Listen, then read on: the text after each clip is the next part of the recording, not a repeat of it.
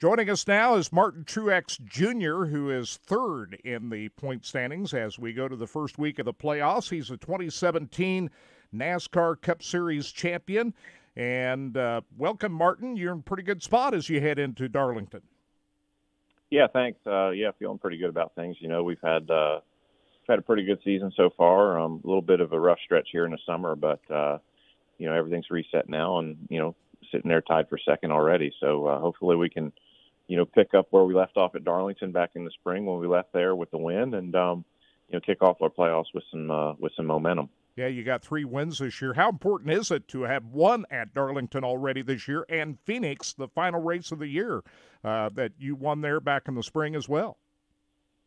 I think it's great. Obviously gives us confidence in those racetracks that we can get it done, and it'd be pretty cool to bookend the playoffs with wins. So hopefully we can do that. Okay, you're heading into the Southern 500. You've won this race before. It's 500 miles versus 400 miles back in May. How different's things going to be this time around than where they were back in early May? I think they're going to be a lot different, honestly. I mean, the racetrack has been worked on. They repaved a section of Turn 2, which I think is going to be significant with the setup of the car and things. And of course, different time of year. We're racing at night, so weather's going to be quite a bit different. And at Darlington, that 100 miles on it, and the track it changes more. That last 100 miles the track's always quite a bit different. So definitely some new challenges going in there this weekend. Hopefully, we can figure out how to handle them. Yeah, how different is it going to be that last 100 miles? Just in what way? Darlington's run up against the wall kind of place, but as you get through the race, it gets closer and closer to that wall. That little bit of cushion of grip that's up against the fence kind of gets smaller and smaller, and the risk of running up there, of hitting the wall, goes higher and higher. So basically, the track just gets more rubber put down in it. It gets slicker as the race goes on, loses traction, loses grip, and then you lose a little bit of that groove up against the wall. That's so fast, and it gets really hard to, keep making speed and keep it out of the fence.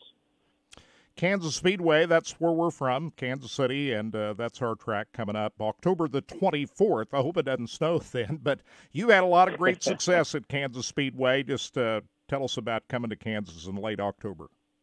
Yeah, been a really good track. Always love coming out there, and fun racetrack. You can move around on it. I think, as you mentioned, the weather in October, you never know what you're going to get there. And these days, with the rules package that we run at Kansas, it's very, very important to bring the right race car for the weather conditions, for how fast the track's going to be, what's the tire wear going to be like, all those things. It's going to be a guessing game, to see how it plays out and to see how what the weather brings and things like that. But always look forward to going there. It's a fun racetrack where you can run against the wall and or the bottom or anywhere in between, and that's what we like as drivers, as options. You had great success with your crew chief, Cole Pern, for a lot of years. Now it's James Small. The transitions seem to have gone pretty well. You and James, in your second year this year, kind of talk about that relationship. Yeah, it's been good. I mean, James has done an awesome job moving into the crew chief position. And, last year was probably the worst year ever to be a new crew chief with, not having any practice or qualifying and trying to figure out how to make that all work every weekend. And, obviously he's doing a great job this year as well. So it's been fun. Him and Cole were really great friends. And, we all worked together at the 19 car before James, became crew chief. So he really picked up where Cole left off, and they have a similar approach and, similar racing background as well. So it works well. He's doing a great job. We get along good, and, we're having a lot of fun working together. Gibbs Racing seems to be in a lot of it's in a good place right now. That 2311 team with Kurt Busch coming over there, going to work with Bubba Wallace. Just with that kind of a relationship, how much big a help is that going to be, being related to what's going on at 2311 with Joe Gibbs? Share a lot of information there? Yeah, for sure. A lot of sharing, a lot of stuff like that. And I think it'll definitely help us, the whole Toyota camp as a whole. The more cars we have out there, the more information we can get back and learn, especially with the new car coming next year.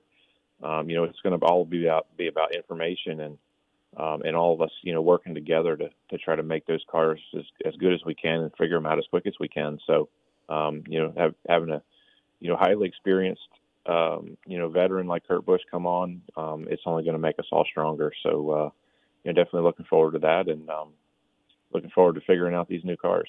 Martin, thanks a lot for spending time with us. Good luck at Darlington on Sunday night and the rest of the playoffs. We appreciate it. Absolutely. Thank you very much.